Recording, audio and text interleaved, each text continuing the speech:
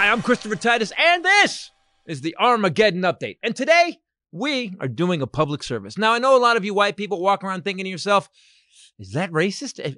Am I a racist? I mean, I've never walked around screaming, Jews will not replace us! Replace us? I didn't know there was a Jew alien body snatcher coalition. Okay, so far you're good. And on the surface, not a racist. Now, America was built on the premise that all men are created equal. Men. Women, though, still don't have equal rights, and they are mad about it. But boy, aren't women so cute when they're mad? So, how to know if you're a racist.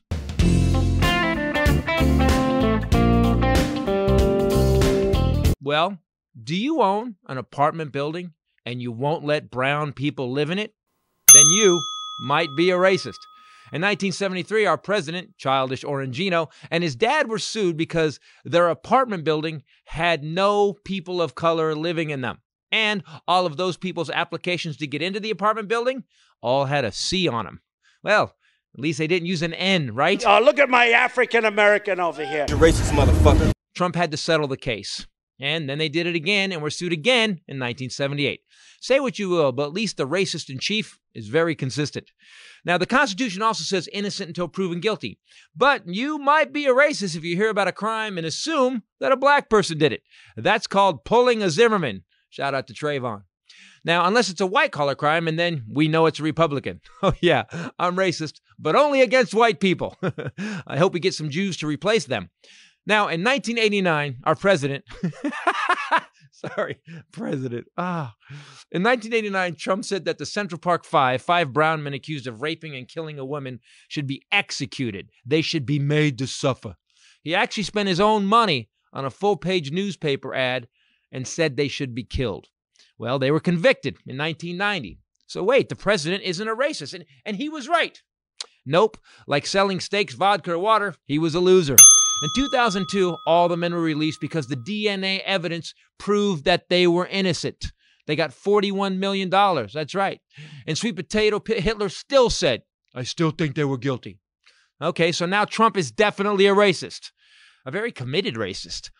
You know, I like an asshole that sticks to his stupid. Now, what are the other signs you might be a racist? Well, let's use our obese, tiny-handed leader as a baseline. He is our example, after all. We elected him. If you're trying to build a casino and your argument about the competing Indian casino is, they don't look like Indians to me, and they don't look like Indians to Indians, you might be a racist. If you are on a television show called, let's say, The Apprentice, and you pitch a storyline where we pit black people against white people, it would be 9 blacks against 9 whites, all highly educated, very smart, strong, beautiful people, right? You might be a racist. If you have 10 different companies and none of those companies have black employees as management, you might be a racist, especially after all those companies went bankrupt. And in that case, you might be an imbecile racist.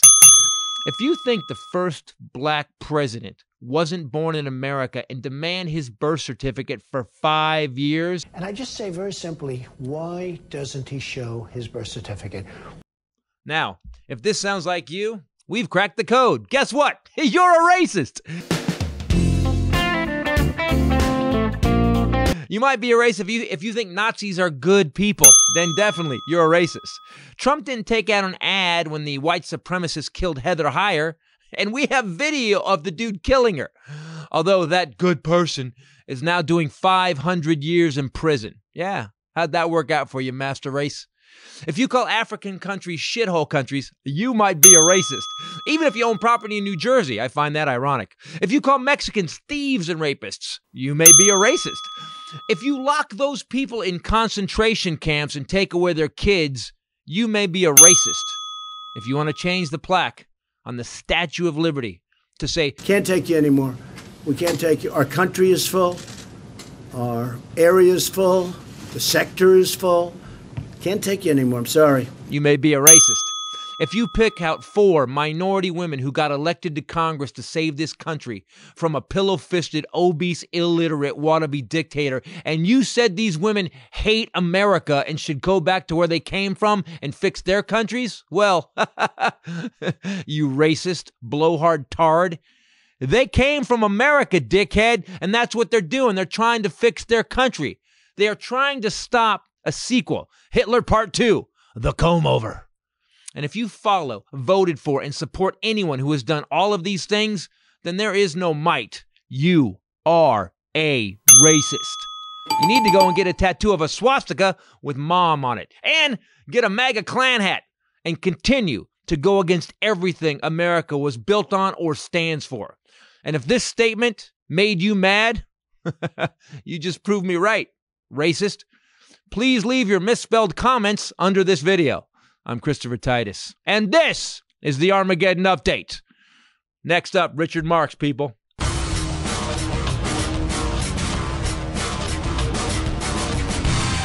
Hey everybody, Christopher Titus, Titus Podcast. Today we have an amazing show. As always, with me, the beautiful bombshell Ray. What's up, people? But I got to tell you, we've been lucky. Since we got into video podcasts, people, especially pretty people who want to be seen, have agreed to do the podcast. With us today, a man who sold 30 million records.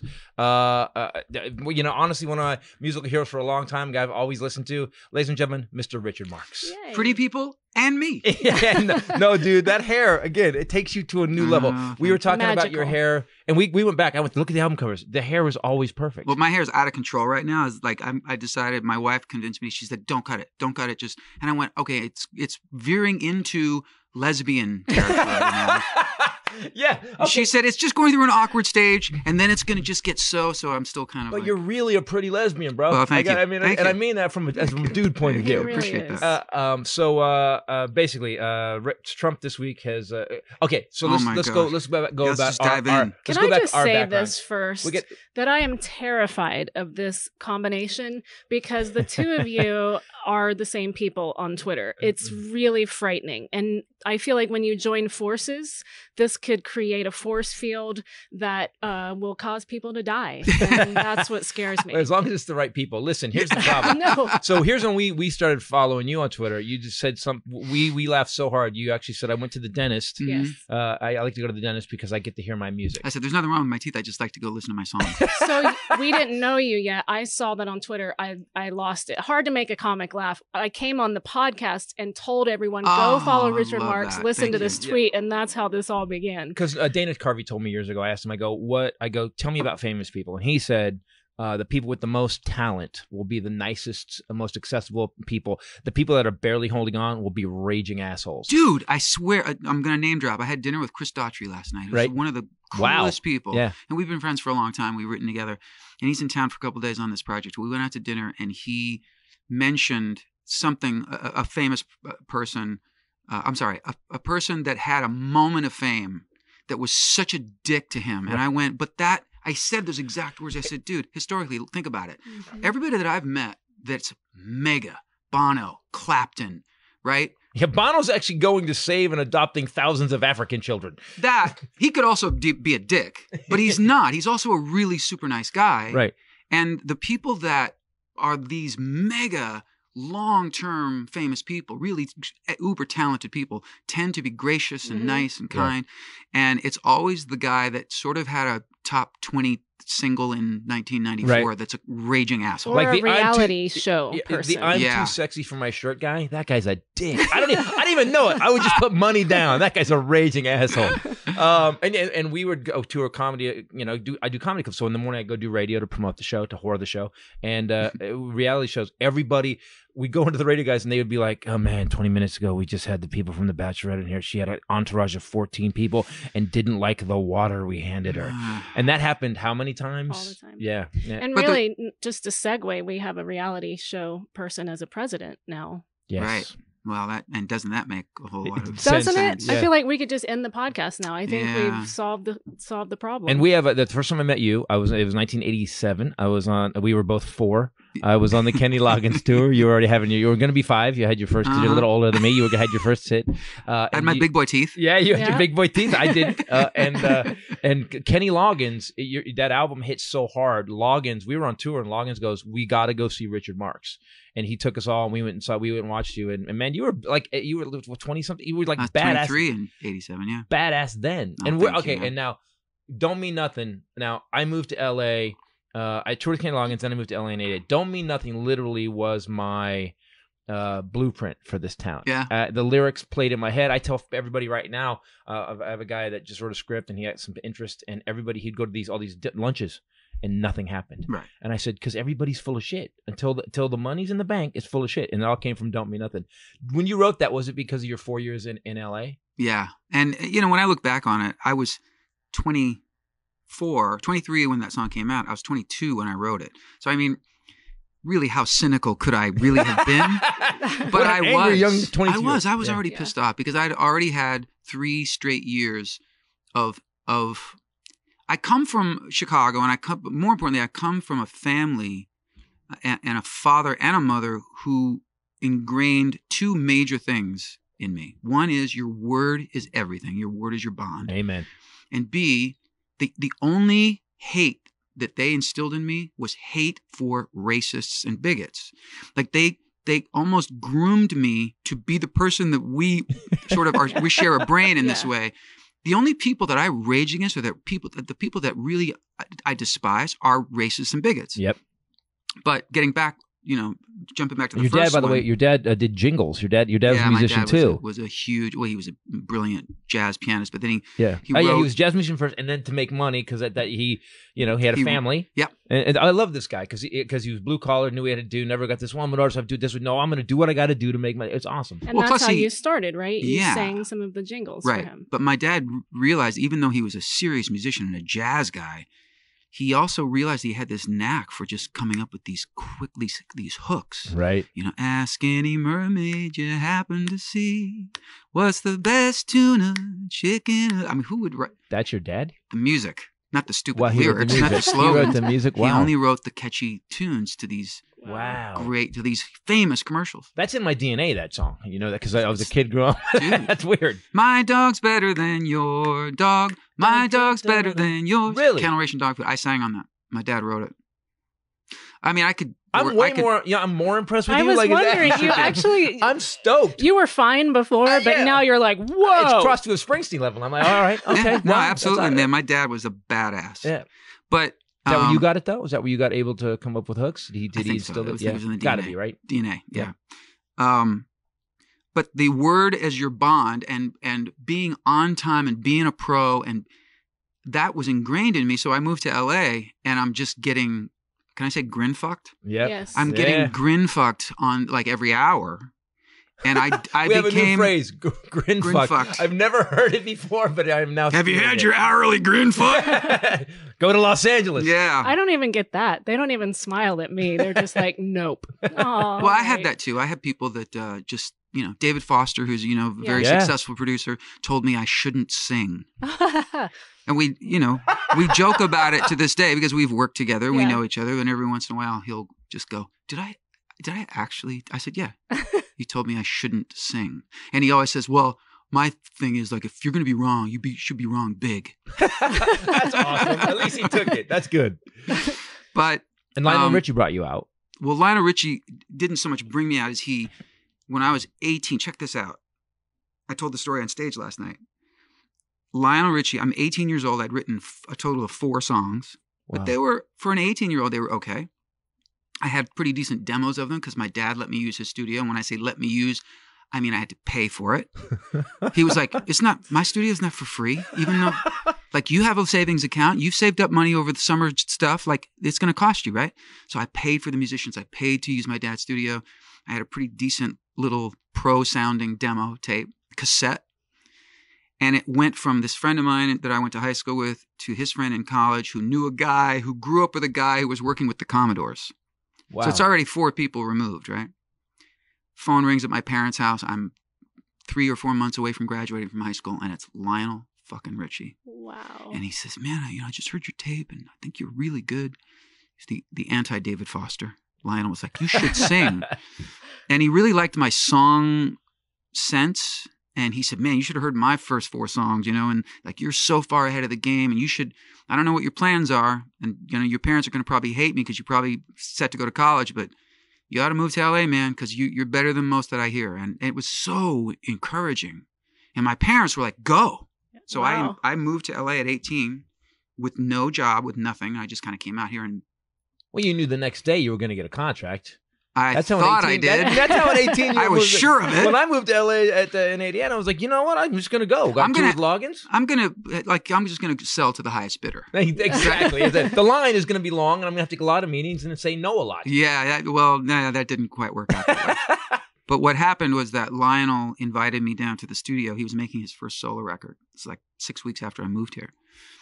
And I was with my dad. My dad kind of helped me get settled in out here. And we went to the studio, and they had been working on background vocals on this song called You Are the Sun. Yeah. Huge hit. Yeah. They'd been working on these background vocals with these couple of singers for like 2 days. And I was like, 2 days? It should take 20 minutes to knock this out, They couldn't find the sound they were looking for, that Lionel was looking for. And all of a sudden, I'm sitting in the control room, and he looks over and he goes, points to me, and I turn around, thinking he's pointing to somebody behind me. He says, hey, come out here. He puts me in front of the microphone. He goes, I want you to sing the part I was singing. I'm going to go in the control room. And then he switched the parts with the other singers. Goes in the control room, hits the playback. We sing the chorus, and he goes, that's the sound I want. Wow. And I had a job. And he said, come back every day. Wow. Whether you're singing or not, you're welcome to be here and watch me make this record. It was like going to record producer college. Wow, that's how awesome. gracious this guy is. I love Is Lionel it Richie now. true- I always did, but I mean, like now, No, he's a human being. Who doesn't too. love Yeah. Lionel Richie? He's the Okay, best. is it true that you overheard Kenny Rogers say that he needed a new song, and within days you wrote Crazy? Almost. It was within a 24-hour period. Okay, they're wrong. So We should Lionel, fix this. I worked with Lionel for on his first couple albums. And I guess it was in between the first 2 albums. So it would have been like 83. I'm 19. Lionel recommends me. This is crazy, I though. know. Recommends me to Kenny Rogers, who's still the shit. Right. And I get hired for 2 days, 2 consecutive days on a Kenny Rogers album. So I go over and I'm singing on this one song or 2 songs. And I briefly like, hi, Mr. Rogers, But I'm in the control room, and I overhear him telling his producer that they were 1 song short on this album. And he even said what he wanted. He said, I need that romantic ballad, We need that song, he said, that song that says what every woman wants to hear and what every man wishes he could say. And I had a session the next day with him. So I went home to my apartment that night, and I wrote this song called Crazy. And the next day, we were on a break in between. They were taking one reel off to put the other reel on to sing. And I pulled this move that any other situation that could have easily gotten me fired because it's so not fucking cool. I want to point out how ballsy this is. It's not so much ballsy as it is just potentially stupid as I did fuck. the same. But you have to go for it. Yeah, you can't. This is the thing is that like people always said that Titus, you're out of control. I'm like, this has to be done. Right. And I heard what he wanted, and it probably came into your head. I mean, romantic ballad, you're the king. I mean, I was talking to Ray before we finished the story, and I'm sorry to interrupt you. I was saying there's so many people that had their weddings, your music played at their wedding. And now that they've gotten divorced, they cannot hear that song anymore. There's that. And I also, when people come up to me, and as they do regularly at airports or restaurants or wherever, they go, oh, we used your song at our wedding. And I always go, should have known better. Don't mean nothing? Yeah, right. You have another list. Hazard. So go ahead. So you wrote that you hate right. Now, what was this like? Because is it just the balls of a 19-year-old where you're just like, hey, yeah, I wrote this? No, I was really scared. Okay, good. But you were smart enough. You knew your dad. That's why your dad. Yeah. No, I was scared because I knew at its core, this was a fucked up thing to do for the background singer, right. who's not, by the way, a working famous background singer in LA. Right. He's this. I'm a 19-year-old kid who's only done a couple sessions, and I'm going to go up to the artist and go, "I've got a song." Like he could give a fuck. Did you do it like that? Because that'd have been cool. Hey, I fixed your album. Kenny, thank me now. I remember I was shaking, physically shaking, like I was kind of nauseous going up to him. But I remember thinking, this is a fucking opportunity you have to seize right now. Yep. And I also really believed that what I wrote that night before was really strong. And with your background, it's valid if you knew it was good. I mean, you know. But I'd never had a song recorded. He always says, when I started comedy, he would tell me, you have to be a little bit delusional to make it in entertainment. Mm-hmm. So a lot delusional. If you don't believe in you, nobody else is going to believe in you. Absolutely true. And that's where I am right now. Yeah. They don't, and I do. But that, you know, that you have to believe that whatever it is that you see for yourself. Mm-hmm. And if you think small, that's what you're going to get. Right. And I was thinking big. I was like, I'm going to write a song tonight. I'm going to walk it in there tomorrow. I'm going to find an opportunity. He's going to listen to it and he's going to fucking record it. And it's going to be a hit. And to his credit, again, graciousness and a massive star. Like, this guy was massive. What year was this again? 84. Oh, this is, he was peak. 83, actually, because the record came out in 84. This is a peak. This is kind of, that's a little bit of the peak of his whole career from this. Right 75. before Islands in the Stream. Yeah. Oh, my God. So he's still on that role. Right. He's still up. He's just post Lady. So this is like 2 years after Lady. Yeah. And wow. So. Gambler? Was it Gambler? Gambler was a couple years before that. Got it. So I just walked up to him. I walked up to him and I said, you know, I know that this is probably not cool, but I overheard you yesterday saying that you still needed a song, and I'm a songwriter, and I overheard you say what you needed, and I think I wrote something that kind of fits that. And I cringed for a second because he could have easily said, security! Yeah, exactly. Why is the janitor fucking exactly. talking to me? But again, gracious, he said to me, well, let's hear it. Right and there? I had no demo tape equipment or anything like that. We walked into this other room. I sat at a piano. He sat right next to me. And I remember my hands were shaking. And I played the song. He sat next to you? He sat next to me on the stool. That's awesome. He's like, let's see this kid already has the biggest balls I've ever seen. Let's see how big they really are. So wow. wait, so this is, and I've told this story before. So this is, when I get to the punchline, just know that this is a story I have told before and that Kenny jokes about as much as I do, okay? So I get to the end of the song and Kenny goes, that's damn good. That's damn good. He goes, question. At the end, I wrote this line, you are the dream that finally came true. And then I finished the song. And he went, you know when you say you are the dream that finally came true? I went, yeah. He goes, could you say you're the dream that finally came true for me? And I went, yeah, true for me. Simple as that. And he took 50% of the song.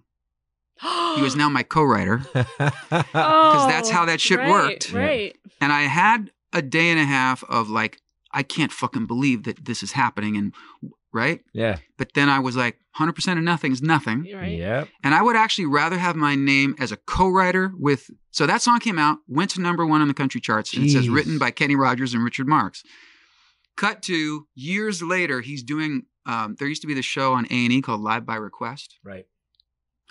And I remember it just happened to be dial switching and he was on and he was doing, and people would call in and request songs. And somebody called in and requested Crazy. And he said, oh yeah. He said, this is one of my favorite songs. He goes, you know, Richard Marx really wrote this song, but I get half the money. Oh, that. Again, the most talented people are the coolest. That's right. And he's pretty gangster, actually. Yeah, that is gangster. By the way, I took this kid over. He was 19. I raped him. Buddy, you got half another. Right. He said it on TV. Look. That's awesome. He did, and he pulled a classic showbiz move. I got a really nice car out of it, and like I made a lot of money from that song, and I was 19 years old, and guess what? I could say, I have a #1 country single right now. And it changed everything. And you were still a kid. I was still a kid. That's craziness. But I wrote songs with him over the years. He's not well. He's dealing with a lot of health issues right now. But I email him probably every 6 weeks, and he always sends me back in all capital letters. You know, Richard, thank you so much for checking in. I'm an old man now, but it's really nice to hear from you. And why do old people always write in all caps? They don't understand. They're yelling and my they can't. grandfather did this. Because their eyes are failing and they can't see the small letters. That's it. what I think. I think it's very okay. That I wrote what I meant to write. As opposed to Trump, who capitalizes just because he's a fucking asshole. Oh man, I love when they get. We were just no, really. Tell us, what do you really think? No, we're gonna go to that. Trust me, we're gonna go to that. By the way, I have a song that we wrote for you. Yeah, exactly. I'll be giving it to you later. We brought our kazoos if you want us to play it live. So we were talking about Trump. We love when the reporters get a shot of his notes. Yeah. Because his notes, it's like if that's not evidence that we have a raging imbecile in the White House, they're always misspelled. We always laugh our ass off, and then we go, oh, wait, he's running the most powerful nation on the planet. That's not funny. Did you see Al-Qaeda yesterday on his notes? Sure did. All caps, one word, ALCAIDA, Al-Qaeda. And guess what? We wouldn't, I mean, maybe I would have a little bit of like, dude, learn to spell. But if he were a functioning, good leader, even if I disagreed with some of his policies, but if I thought he was a decent man who was really had our country's best interest at heart, I'd be like, and if he was like, yeah, I can't spell worth a shit, but you know what? I blah, blah, blah, blah, blah. I'd be like, dude, don't worry about it. Well, we had, we look back at W at the time, I was like, this guy's an idiot. He was I look smart. Now I look like Donald Trump makes George W. Bush look like Stephen Hawking. Yes, he does. He does. And we were laughing. We like to fool me once, shame on you. Fool me twice, won't get fooled again. Won't get fooled again. We'll play that video every year just to laugh again. And I look back on that man, and here's what you think: his family cared about America. They cared about where we're going, even though his dad was the head of CIA. And you look at W, at least W knew how to believe in America. This dude he knew how to finish sentences. Yes, exactly. That's valid. He could form a full sentence. It's like, we all had our issues with him. I'm from the South. It's the whole war thing. There's a lot of problems, but compared to this dude, he was on TV. They were playing an old, news clip from him, and we were on the road, and I walked into the bedroom where he was watching it without even thinking, and I went, God, do you remember when our presidents were so smart? Not even thinking. How eloquent W is. Yeah. That's what Trump has made us do. Our perspective is really shifted now. Yeah. George W. now, when you listen to him speak even then, in comparison, it sounds like a speech by Laurence Olivier. Yes, it does. But then you hear Obama and you realize, oh, wow, did we fuck up? Like, how did we as a country have that? And then we have this guy now. And I think it comes down to racism. 100%. And that's what the Armageddon update was about. It's all about, you want to prove, I can prove you're a racist. If you believe these things and if you follow Trump. At this point, if you're wearing a cross, if you're wearing a cross and you wear an American flag shirt, you're a hypocrite like 1,000 different ways. Wait, you're a Christian, yet you back this dude, and you say you're an American when he's just taken like a planer to the Constitution. Well, they don't want to hear, aside from all the other list of things, nobody wants to hear about how treasonous this guy is. Right. What a traitor he really is, but by all accounts. I mean, look, we don't know any of it. We don't know for sure about any of it. I can only go by what I hear and see out of his own mouth. Right. I don't pay much attention. I am such an independent. I've voted for president, both parties in my lifetime. Mm-hmm. I have really believed in and felt great about Republican politicians and Democrats. Now I pretty much despise all of them. Like, I'm that guy now that you're a politician, you're a fucking asshole. Yeah. And I know that that's not right either, but I really don't believe that there's anybody in the scene that has anyone's interests in mind except their own. Not anymore. No. I think what now for me was, and maybe it's just our age now, we're getting older, so we just, 1 year younger than you. I thought you guys were the same exact No, age. I'll be 56. What year were you born? 63. Oh, 63. Yeah, we will be October 1st. I'm going to be 54. God, we look good. No, I'm be 55. Yes. God damn it. No. Really? Yes. Well, the mind starting to go. That's not funny, old guy. Is that funny? Sorry, it's only funny because you can't remember how old you are. So, good point. I don't believe. Here's the thing. As I try not to judge anybody instantly, I don't want to start, but I think we have to start. If you're a politician, you are a narcissistic, full of yourself person that believes you can run stuff. You have to prove it to me. There's some people that are proving it to me in the Democratic Party. I think Elizabeth Warren is honest.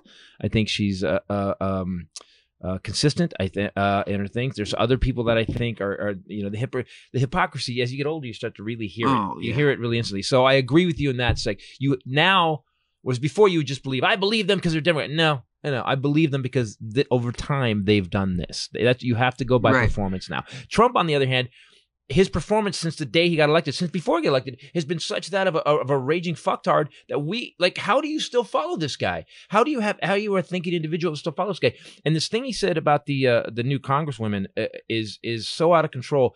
Go back to your own countries and fix them. Yeah, they are, dickhead. That's why they ran for office. They're in the country they're from, fixing it. But here's well, the thing when racism meets just blind stupidity. Right. Like it would be bad enough if it was just such a racist thing to say, which it clearly is. Right.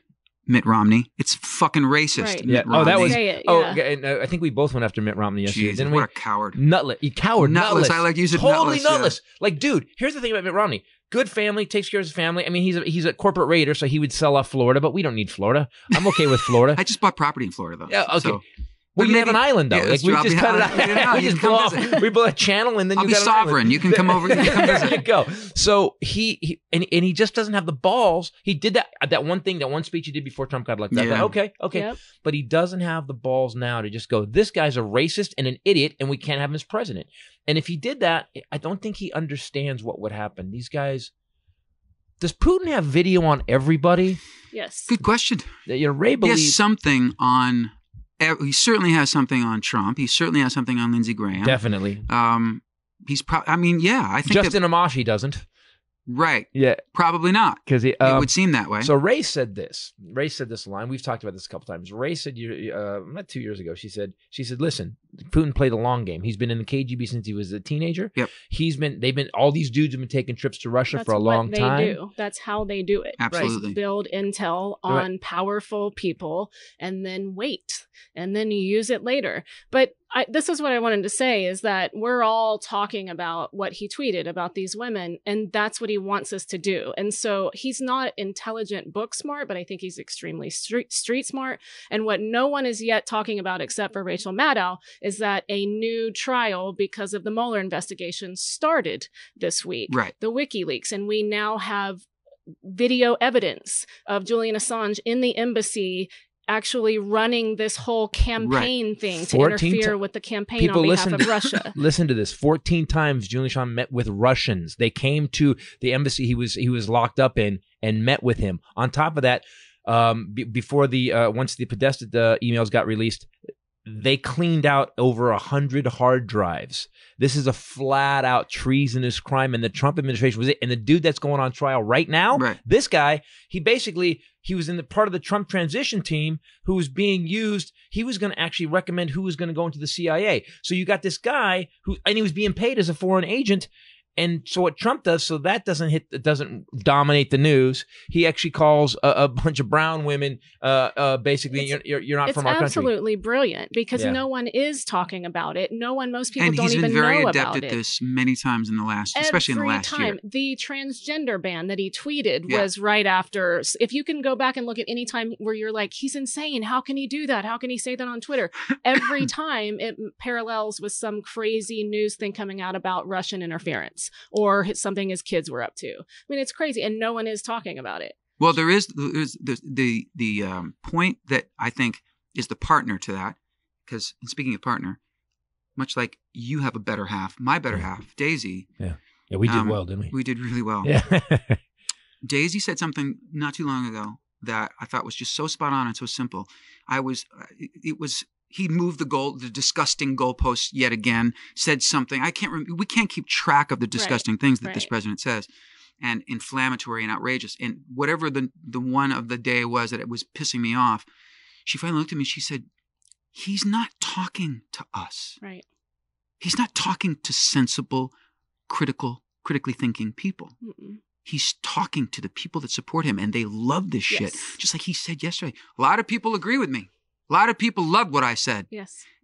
That's what we're dealing with. So when we get this outraged, we're outraged because we are, at our core, decent people who rage against racism and bigotry. Yeah. But from a political standpoint, we hate bullies. Yeah. But from a political standpoint, I always try to remember now what Daisy said because it's very wise. She was like, he doesn't give a fuck how pissed off you get. He's not talking to you. He wants you to get pissed off. It's attention. You guys are talking about Well, here's what these people are so dumb that we get mad. We do this podcast.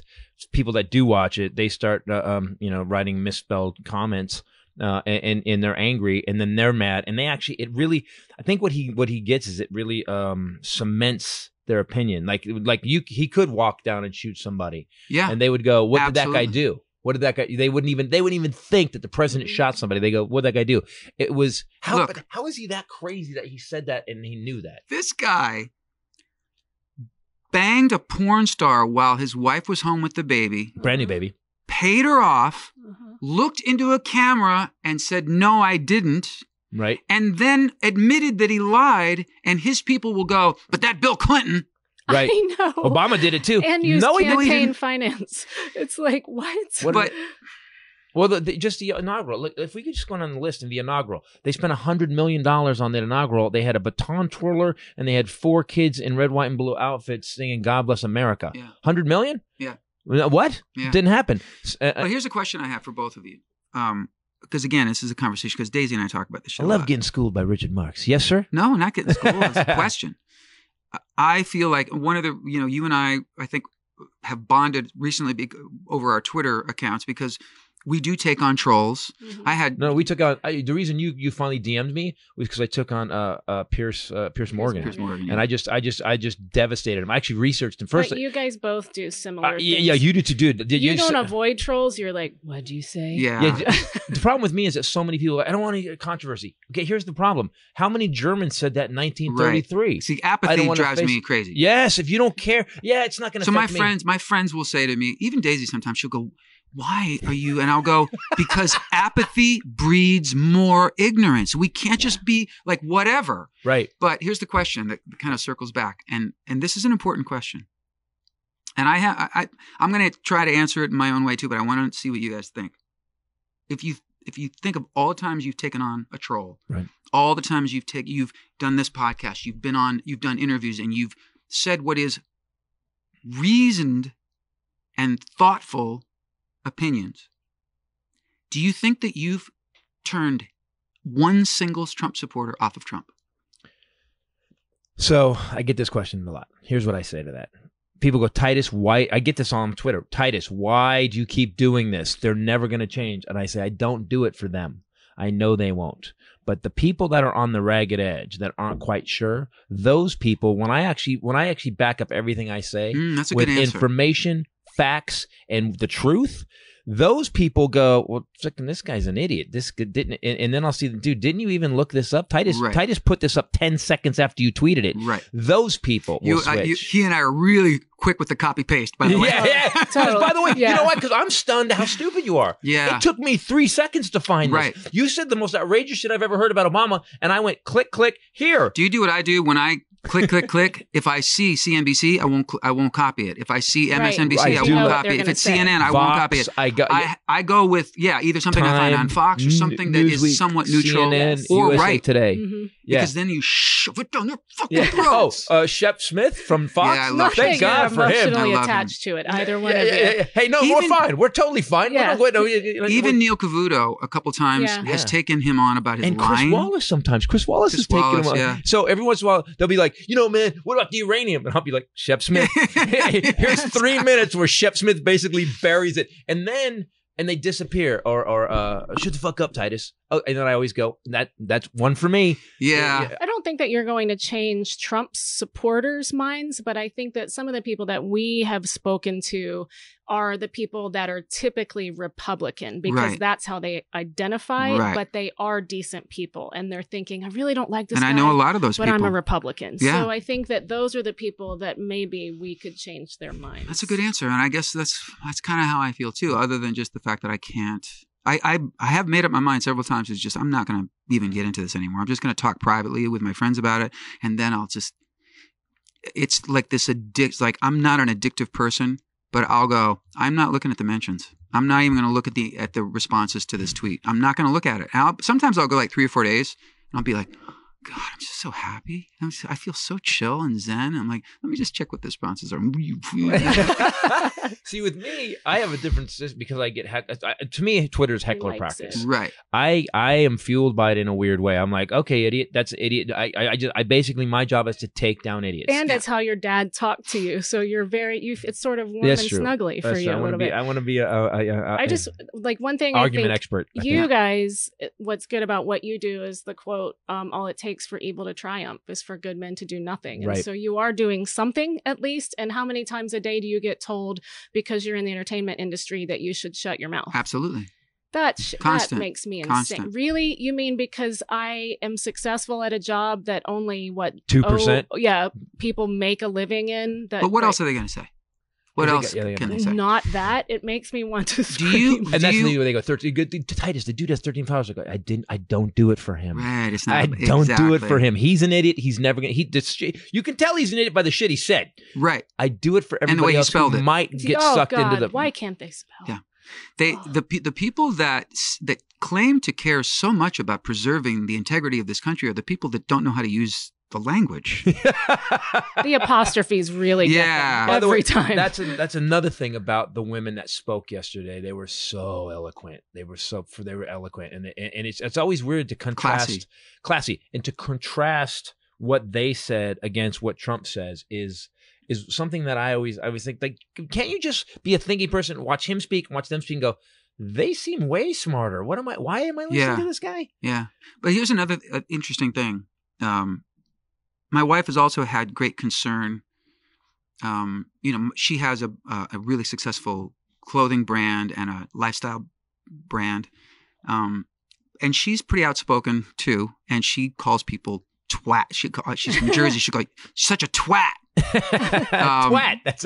That's a noise. Actually. Stop being such a twat. Twat. I go, baby, it's twat. She goes, no, it's twat. I'm from Jersey. I like twat, actually. I might change but that. she's protective of the fact that she's like, you don't understand. You do something completely different, and you're going to have people like, what if you're out on tour all the time? She's worried about safety, number one, but she's also just worried about turning people off. That and here's the thing that a lot of people who only hassle me on Twitter wouldn't know is that there's not 1 second of my show that's political. Right. I don't allow it onto the stage because I really do feel that even though there is a platform for me, that's not what these people paid for. Right. And I completely keep it separate. But what's really interesting, whenever this comes out with Daisy, and she's actually starting to see it for herself now.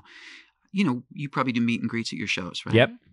I do these meet and greets every single night. Let's say there's 50 people. At least 11 or 12 of them will say, can you sign this or blah, blah, blah. I really love it. And they'll go, and I love your Twitter.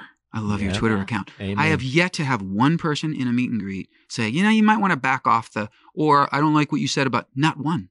Not one single person. And I know that there are people in the audience who are Trump supporters, who are conservative, who they might look at my Twitter feed and be like, I fucking hate everything he says on Twitter, but I really love Hold On to the Nights, so here I am. And it's kind of like, that's at least reasoned thinking. Reasoned thinking and critical thinking. I have the same thing. I did a whole special. I did a special called Amerigeddon. It's on Amazon Prime. And where I basically, here's the thing. You're not lying. Like if you just started saying crazy shit that wasn't true and they could disprove it instantly, you're just an idiot. You're not. You're thinking it through. You're giving facts. And at one point, those people that are on the cuffs, those people may have gone towards Trump. Those people may have gone the other way. And then they started. I have other people they'll find out. And then if you ever had this happen, you slam a troll. Next thing you know, 50 of your people have just shit hammered him. Where you're like, I'm out of this one. Especially if you quote the tweet and then if you drag them. Yep.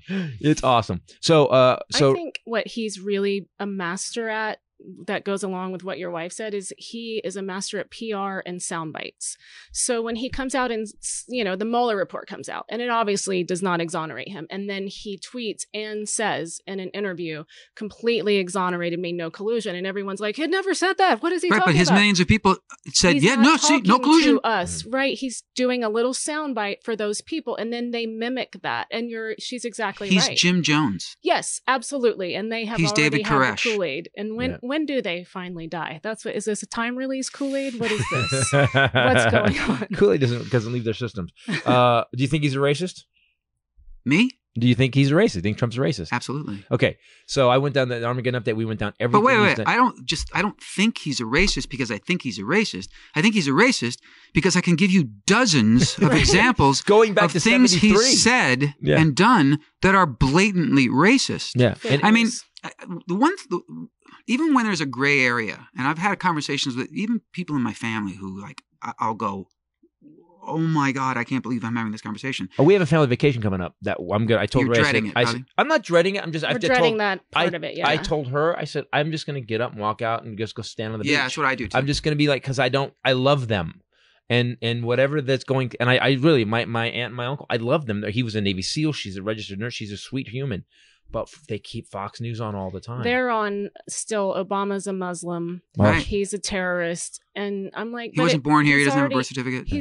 He left and he Plus wasn't the Antichrist. Plus he wore that tan suit. So. I know. It wasn't that awful. We really have standards. But what I in this did country. was, and this will help you out, when it comes to the racism conversation, which his followers really just do love to go, he's never said anything just like, I actually took 10 minutes and I went into QuickTime and I created a loop that I kept on my phone of him saying to Jake Tapper, he's a Mexican! He's a Mexican! He's a Mexican! For the judge. Yes. Who was born in Arizona. Right. Yeah. Right. I'm building a wall. He's a Mexican. Of course he's going to rule against me. But his delivery. Yeah. Well, he gets so Joe Pesci, doesn't he? Yeah, he does. Sometimes it's like Trump is so Joe Pesci. But it's like a clip from some horrible racist film. He's a Mexican! But it's the president of the United States saying it. So I just play that for people and I go, how do you perceive this as anything but racist?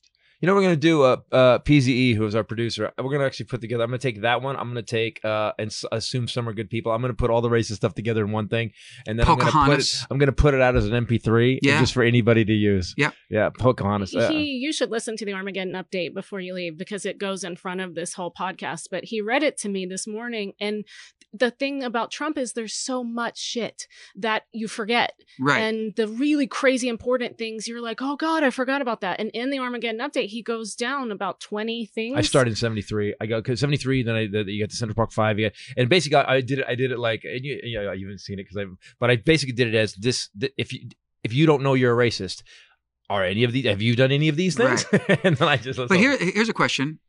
So recently we had dinner with maybe 5 or 6 people. Our friend Kathy Griffin, by the way. Yeah. This is a different, but and that was really an interesting dinner too. But very much like that dinner, the people that we were with are full-on super liberal Democrats, lifelong, and so in the ways that we were like-minded. We got in this conversation about racism. And somebody at the table, we were going through examples, and somebody at the table said, and they're calling them animals. And I went, and everybody joined in. It was a pile-on. Yeah, can you believe you called these people animals? And I just went like this, and Daisy went, seriously? And I went, no, I'm sorry. I said, you guys, you're all full of shit right now. I said, there is so much we can criticize him for and so many examples of him being a racist. Right. He was talking about MS-13. Right. They are animals. Right. And people and the liberal media took that soundbite out and was disingenuous about that. Yep. Yeah. So fuck them for doing that because we don't need to fabricate anything. We don't need to spin it. That's the thing. Everybody at the table got pissed off at me for a minute until I was like, guys, I'm sorry. You've got all these other examples are valid. Stop repeating that one. It's wrong. Yeah. You're lying. Again, you're absolutely right. We don't need to spin it. You just got to play, like you said. You just got to play what he said. Exactly. We're done. We're done. What do we got? The crazy liberal left people make me insane too, because it's like, oh my God, like come on. They're the eye rolly side of it. We had dinner with some friends and they were saying, well, Kamala Harris, I can't vote for her. She would really have to answer for all those people, those black people that she prosecuted. She was a prosecutor. We were like, she was a prosecutor. That's what she did. They committed crime. It was proven that they did. For the government. So she was really good. So you don't want any law enforcement? Right. They were bad people. She's also fighting for the people that did. There's a level. Again, there's no critical thinking. There's enough lack of critical thinking on both sides. On both sides, right. I believe this. I believe there's 10%, and I've said this before, there's 10% on the left and 10% on the right that are just out of. You're never gonna change them. Right. They're out of their fucking minds. They're gonna call everybody cis. They're gonna, children. He doesn't have a gender. Okay, that's gonna happen. Right. I mean, just as bad on the left. And then there's the 80% of us in the middle that are just like, what the fuck is going on? Do you think it's 80%? I do. I just think, and I think it's if you looked at it, if it was a gradient and you were using colors, it would get redder as it would get blue. It'd get dark blue on it, and then it just gets better as you get towards the middle. I try to be the middle, and I agree with you 100%. You can't bitch at the far right if you're going to be so far left. You don't make sense. Yeah, I know too many of those people too. It discredits us, and the liberal news doing that as well. Then they have something to point to, and it just makes us look bad. Our stand doesn't sound valid anymore. Right. What were you going to ask me? I was going to ask you. By the way, you always get the scruff. You have the constant scruff. No. Is it? He's trying to guess what ads we have today. I'm kind of comfortable. You're very comfortable. Oh, you know, I'm comfortable. Do tell. Well, do you like MeUndies? I know you like MeUndies, don't you? You like it, Richard? Do you wear MeUndies? MeUndies. Yeah, it's a company named MeUndies. I don't, but I'd like to know more about it. Right. So here it is. MeUndies is a company, and all the underwear was made out of modal fabric. Indeed. It's cool.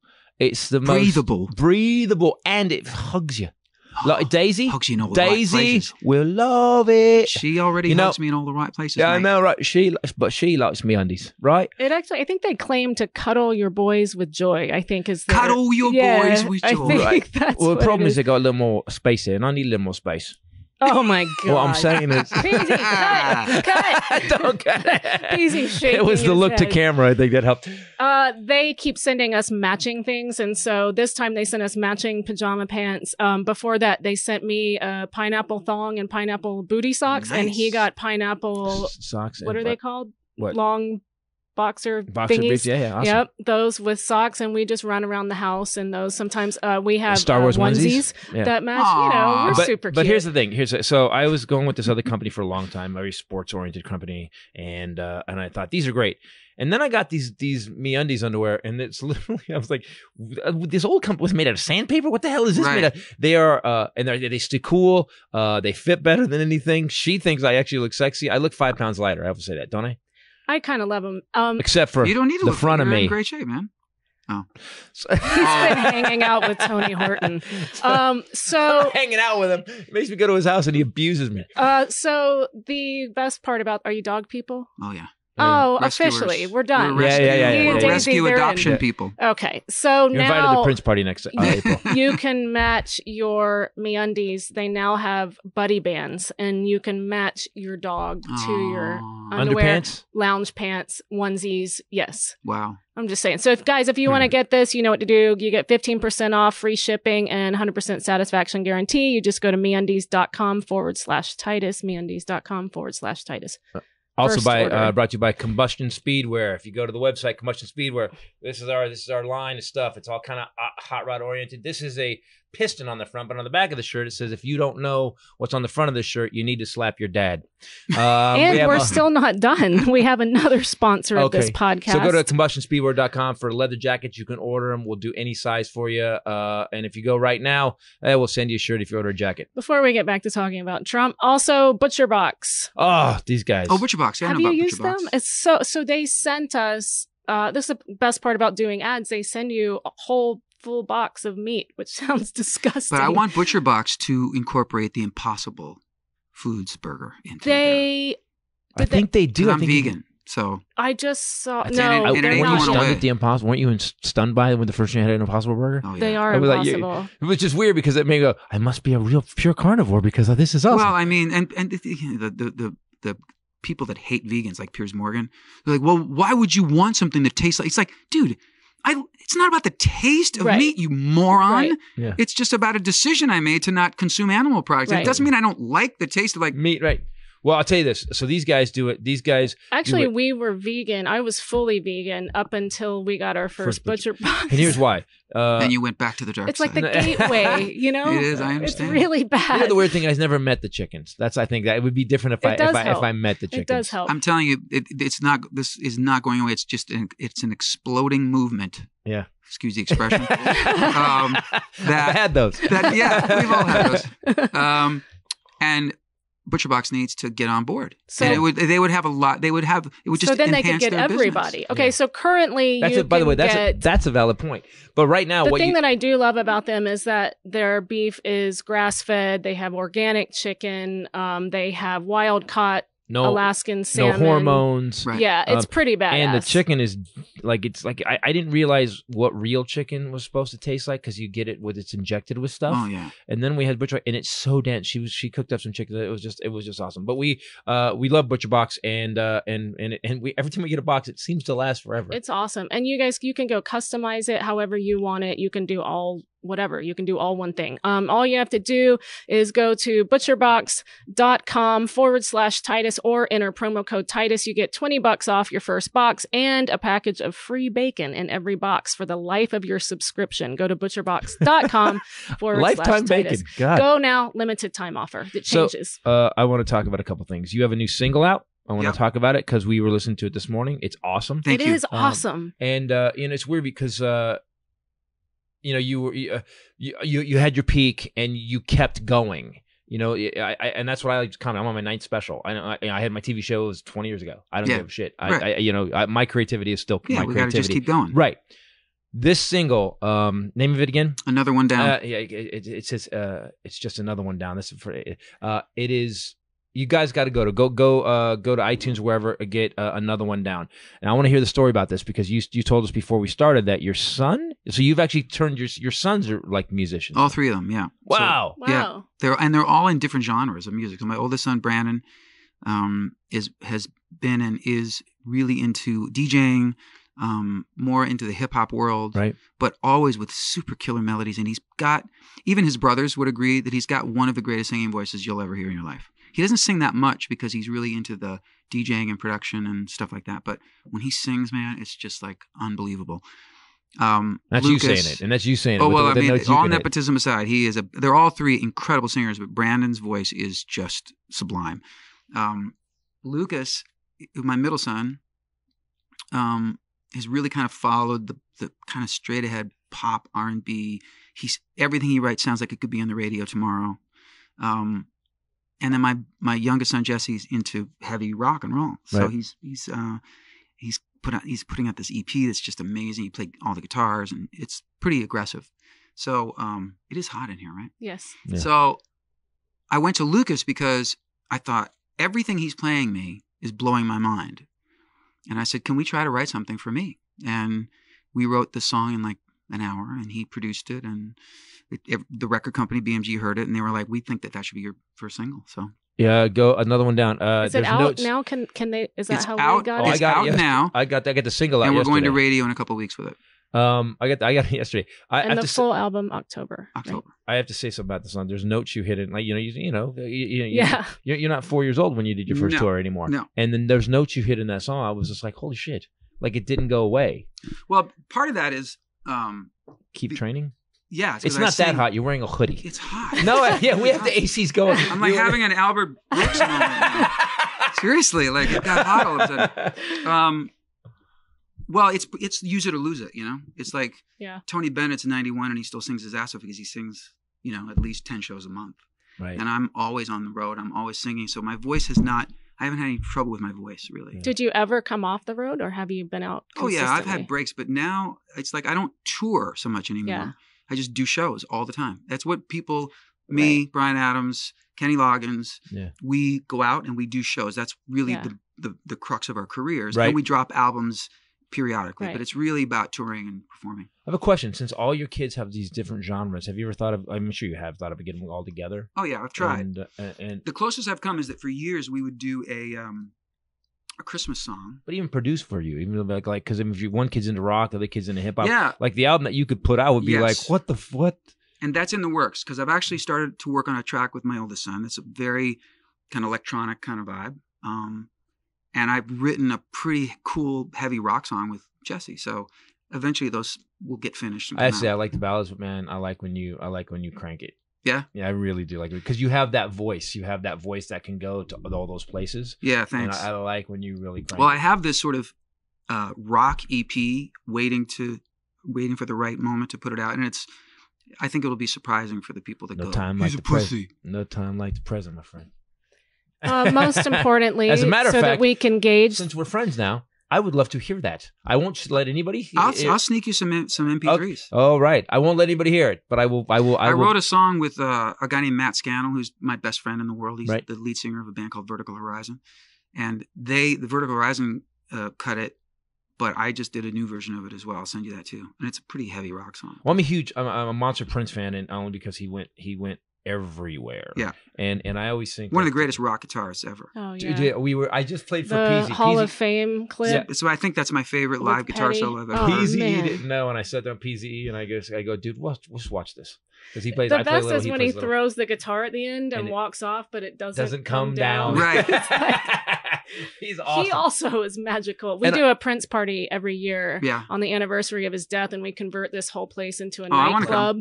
Purple velvet walls. And Daisy, will you dance? Daisy danced with Prince once. No. Oh my gosh! Wow. At Paisley Park, there was she was on MTV still, and she tells the story. And she said we all got invited.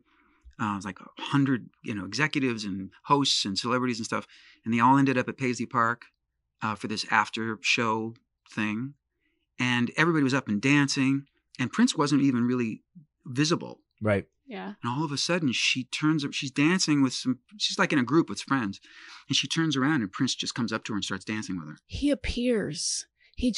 When we saw him at the Roosevelt in those tiny shows that he did. Oh yeah. He turned around to explain to me how it was about to break off. She was more of a Purple Rain Prince fan, and she knew Pussy Control and a couple things.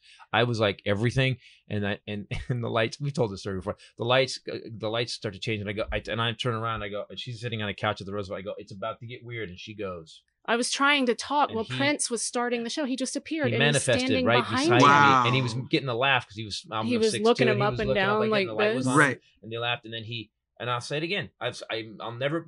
I looked. Oh my God! And he saw me, looked me, and then he jumped. Floated.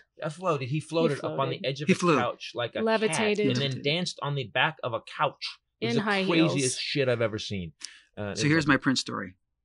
Oh, I have a great Prince story. I'm so excited. So I'm recording an album. This would have been like 97, 98. Right. And I'm at this place called the Record Plant in Hollywood. Yep. Pretty famous recording studio. Yep. Next to me is Babyface making a record. And another down the hall is Luther Vandross, who I'm great friends with, and we'd been writing together. And so the three of us What was that little song you and Luther Vandross did? We wrote Dance With My Father. We wrote a couple other songs together, but we wrote Dance With My Father. Dance With My Father. Before we get to Mr. It's the last song he ever wrote. Okay, so that song, first of all, that song, say what you will, you can be the toughest human being on the planet. Yeah, man, it'll crush you. It'll crush you. Like Nazis, it breaks them in half. Like you could be in Charlottesville. If they'd have just played it at Charlottesville, it would have been over. They just been, let's just all go home. Maybe I need to go to the White House and play Dance With My Father for Donald Trump. That would it would change. It would change the country for God's sake. Or he would look at me and go, it doesn't have a beat. I don't like it. So yeah, Luther was just the best. I could go on and on about him. But so he was down the hall doing an album. So all the three of us are working on these projects, and we're all in there for like 2 or 3 weeks, block booked, right? And like the second week of recording, I come into the studio one morning, and my engineer says, "Did you hear the thing about Prince?" And I went, "What?" And he said, "They came into all our rooms and said Prince is starting a week of recording here." In the fourth room, in the little production room at the back. And we were all told, if you see him, don't approach him, don't look at him. And I went, wait, they said what? Right. And I went, and I go to the studio manager. I said, so I missed the announcement. Do you want? And she said, oh, no, it's just the Prince is going to, and we don't. And I said, you're going to fucking tell me and Luther Vandross or anybody to not any look. Human. And they were, look, this is just what was passed on to us. And I was like, you know what? This is fucking bullshit. So I'm like, I hope I see this motherfucker. Well, you are the same people. She's right. We can't hang out. God. So I was like, and so like Monday came and went. I didn't see him. Tuesday came and went. I didn't. And every time I come in, I'd be looking around like, I want to just break that rule. Like who the fuck do you think you are, right? So like almost towards the end of the week, I'm going to duck out to go to lunch, right? And I'm standing in the doorway of the building, and the studio secretary says, "Oh, Richard, did you get the message that so and so called and left him?" And I said, "Oh, okay, thanks. I'll call him back." And I turn, and as I'm about to walk outside, a big purple Rolls Royce pulls up. Perfect. What was his old bodyguard's name? To keep it low key. I like that. Very subtle. We looked at him. He wants to keep it really low key. He don't look at me, and you'll barely notice me anyway. I used to say I like to emphasize the living shit out of the subtlety. Right. Out comes, I forget his bodyguard's name, that was just gigantic guy that he was always with. Gets out of the car, and I'm like, there was a drum roll in my head. Prince gets out of the car, and he starts to walk towards the door, and I'm like, here it fucking comes. Yeah. I'm like so ready. And he looks up and he sees me. He goes, Richard, hey man. He goes, I'm such a fan of your songwriting. And I was like, hey man. He totally broke me. And he was so charming and so nice. And then I thought, you know what? It's maybe he puts that out there, and maybe it's just his people that do that shit, because I've been misrepresented. It's always people's people. Yeah. But he could not have been. I mean, yes. Plus, he was complimenting me, so like that's just my own narcissism. Like I was like, no, Prince is so cool. Prince wouldn't though. You have to know, Prince wouldn't just compliment you. But when he said, he goes, man, I'm such a fan of your songwriting. You've written so many songs I really admire and respect. And I was like, dude, my head is spinning around right now. Yeah. So we stood there for like a couple minutes and talked. And then I was like, and when I came back from lunch, I went into my studio and I told my engineer, I was like, Prince is a pretty cool guy. Yeah, super nice. Love that guy.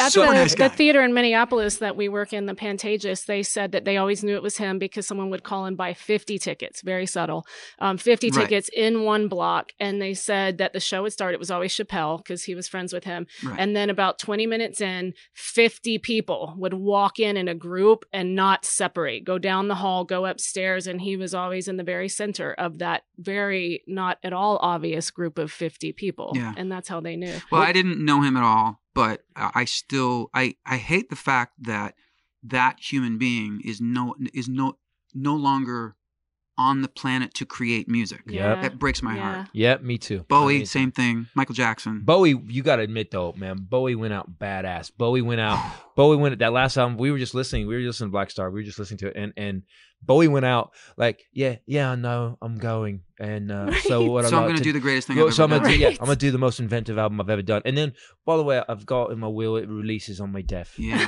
And the video, did you see the video? Yes. The video was unnerving to me. It was like, yeah, I felt it was great, but it was unnerving. I was like, I wanted to call, hey, Tool, you should watch this Bowie video because they really pushed the envelope on this. So here's the thing about what you just said, and this is what I've learned. My first gig ever, a big gig before I got the logins through, was Gloria. She did this on Gloria. Laura Branigan. So Laura Branigan, and I'm like a kid. I'm like 19 or 20, and I'm freaking out because I'm getting this gig early. I was one of these guys. I was like you say, think big. Yeah. So my manager calls like, hey, could you do like a 6,000 seat venue? Sure. No idea. Right. The biggest room I played was an open mic. I'm hell yeah. And he goes, all right, you got the gig. Bill Graham's people said you can have the gig. And I'm like, oh shit. Wow. So I show up and everybody was a dick. And I said, can I just meet her? And the manager was like, wow, she's busy and she's getting ready and blah, blah. And I said, oh, I'm sorry. And then he goes, hold on, let me talk to her. He comes back, he goes, yeah, you can meet her. I go in. She's by far the nicest person of everybody around her. And she was great. She's like, she gave me a hug. She's like, go out there, man. Hope you have fun. Because I was obviously, I was Elmo. Going out for the first time. Who were you not allowed to look in the eye? The guy, the balding guy who's married to Michael Bolton. I did a gig with Michael Bolton, and I was told Nicolette Sheridan was there, and I opened for. They called me at the last minute. I was in North Carolina, and they said you got to drive, so we drove an hour, and I took a buddy with mine. They let him do 5. It was weird, this big thing, and he did 5, and then I did 20 minutes, and they said don't look. I didn't even talk to him. I've known him a long time, and I've heard these stories, and it's just so perplexing because the guy that I know is just like, I could imagine him sitting here looking at you going, what? They told you what? I know. Because I've never known him to be anything but just funny and sweet, and like he was on John Oliver's show. He was awesome. I'd be really surprised if that really came from him. I don't think it does, and I think the Prince thing proves it. The Laura Branigan thing proves it. We don't have any whereas we don't have any evidence Trump can read. We don't have any evidence that we have evidence these people that he are can't. assholes. When that teleprompter went out, that was awesome. are all very clear. That was awesome. The airports of the Revolutionary War. Oh, God. That was awesome. That was awesome. How about that? What a great moment. What a great opportunity the next day to go. I had a senior moment. I just read I was reading the prompter, and okay, you got me. You got me on this one. Or crack off 2 jokes Make about a joke, it. Be like, so I was at the airport. So when Paul Revere went to the airport, right? Then you just go, that small, to be that insecure, to be that thin-skinned is just. By the way, that's the word small. I think that is probably the most the biggest insult you can give him, dude. bro. You're Talk to Stormy Daniels, dude. You're yeah, mushroom, and then gave what shape it was. Yes. You've written a lot of ballads, a lot of love songs. How often did women throw their underwear on stage? Constantly. Is and that it still thing? Happens. It's a but thing. now it depends. I was a going lot to say bigger they underwear. get bigger, don't they? As the years. So I work at the Salvation Army every week on Mondays, and my captain there, she's not from here. She's from Honduras and doesn't speak English very well. And a lot of times I think that maybe we're not always saying the same thing. Right. Yesterday, she asked who was going to be on today, and I said you, and her eyes lit up. So apparently you're universal, and she put on Right Here Waiting and got tears in her eyes about you. It's not that bad. No, but your hair was even more. She showed me, and I was like, "Wow!" Oh, his hair, your hair game, bro. I don't think there's anybody who's even played your since Elvis. No one's just played your hair game. Now Stamos, but Stamos can't sing though that well. True. Can he? I remind him. He of can that play all the drums. time. He can play the drums. He's a good dude. I ran into him a couple times. He's a very nice dude. man. Really. Tony Horton, But has you guys really hanging out strong together game, must be hair weird. game. It's like you guys are really close, man. Yeah. I'll tell you what's funny. We haven't hung out that much, Right. but we know each other a little bit. And I would not tell you this unless he had already sort of publicly mentioned it at one point. But when his son was born, I wanted to be, I don't know why, because I'm not even that close to Stamos, but I like him. And I also saw the trajectory of his life and how he wanted to have a child so badly. And then he had a boy, and he named him after his dad. He and I have talked about our dads. We were both really close to our dads. We lost our dads young. And so I said to Daisy, I said, I want to send, his name's Billy. I want Billy's first toy piano to come from me. So I got a toy piano and I put his name on the top and the whole thing. And Stamos flipped out. He's tweeted videos of Billy playing his piano stuff. So one night we went out to dinner at a place I won't say in Hollywood. And it was just me and him. And it's a place where the maitre d' was very sweet, but like the ultimate starfucker. Like every remote celebrity that would come, like anybody that was made one appearance on The Bachelorette 3 years ago, he knew their name and their whole Wikipedia page and would just be fawning all over them. And this guy was just a basket case around celebrities anyway. So every time I would come in there, it was like such an ego boost because he would, and I think he was from Eastern Europe. So he was, he's just so handsome. And he was like right out of Central Casting in like some old Bogart movie or something. He was Peter Lorre, basically. So I walk in there. So good to see you, Richard Marx. Totally. You're awesome. You reminded me of him. Don't Mean Nothing is my favorite. So Stamos and I go to this place. We walk in, and the guy sees us. And his opening, he looks at John, he looks at me, and he goes, I can't handle this.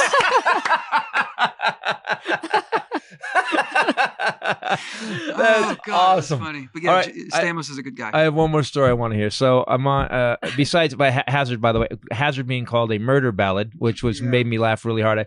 I researched the guest a little bit. Ballad. I'm sorry, sing Hazard for me. I can't. I don't know. I was playing it yesterday. No. I swear I left her by the river. You didn't want to hear him. I left sing her by the your river. Which, by the way, song? Hazard. He by the way, hesitated, so I jumped in. Hazard is like basically it's like Stan from Eminem, Correct. except done. It literally is. It's the pop version. By the way, though, you did a great job, but you sound just like the guy that sang that. It's weird. Right? He's it's awesome. Really weird. I do a lifelike impression. Murder Ballad. I just thought it was really funny. By the way, go to iTunes and go get Richard's music. What's the background the weird of thing that is song? Some of your songs are these songs that we're so used to hearing.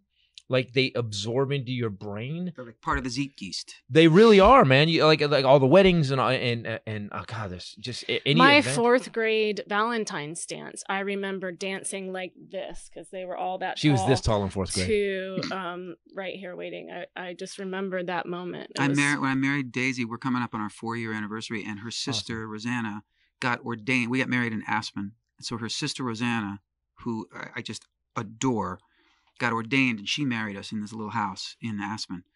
And when Daisy and I really kind of got serious and I got to know Rosanna, I think it was like the second dinner, she went, I feel like even though we've only met a couple times, you need to know that Hold On to the Nights was my prom song. And so she still has a picture of the little thing that they had for prom, and it's Richard Marx, Hold On to That. So I was a part of her life in a really weird way. Yeah.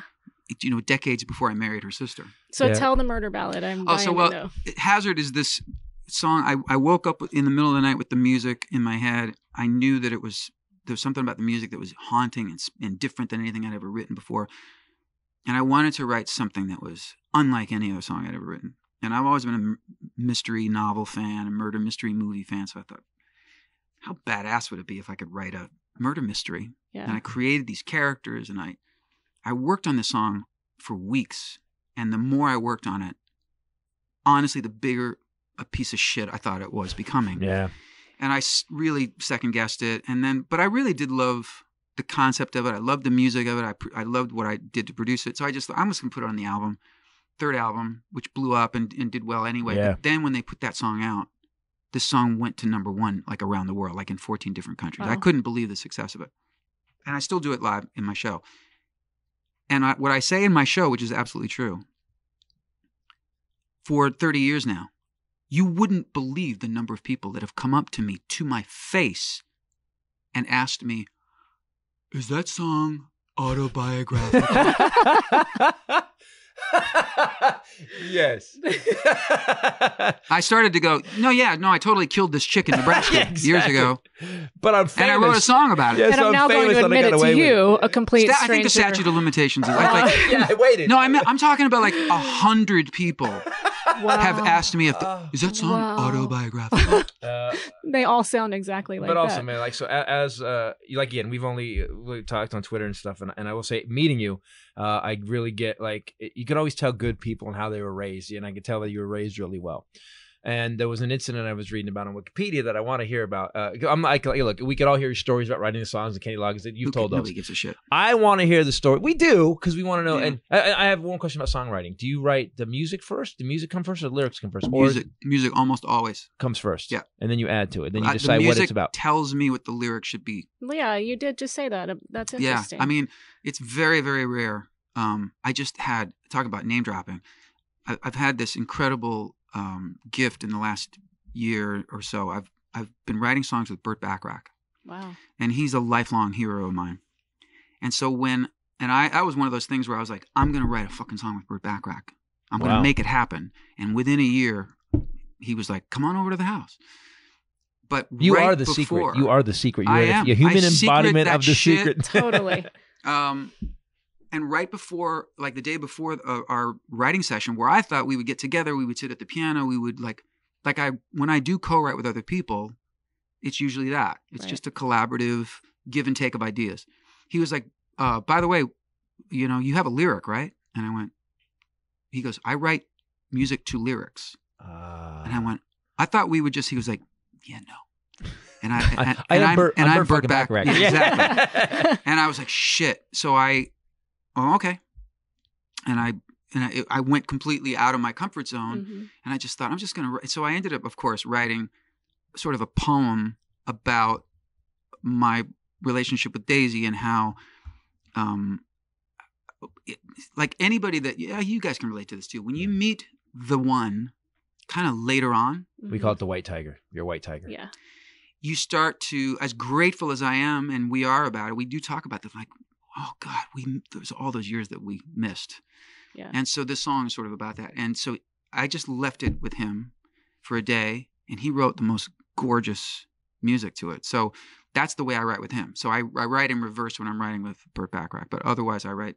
That was just an excuse for me to kind of say I'm writing. Yeah, Burt Bacharach. Yeah, drop. We'll put a voiceover. Just name drop, and then we probably. But get back to you. We're gonna ask me another question. Okay. So there was a Korean Air incident. There was an incident of Korean War where you basically restrained a passenger with rope.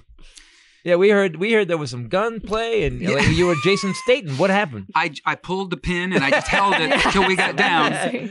You sit down in your seat and you strap in. First of all, it wasn't just me. It was me, and it was because I didn't really know. Once I was what happened? Getting involved. Okay, I played a show in Hanoi, right, which was amazing. I'm with my wife Daisy, and we're flying back. It was the end of a Southeast Asian tour. The last show was in Hanoi.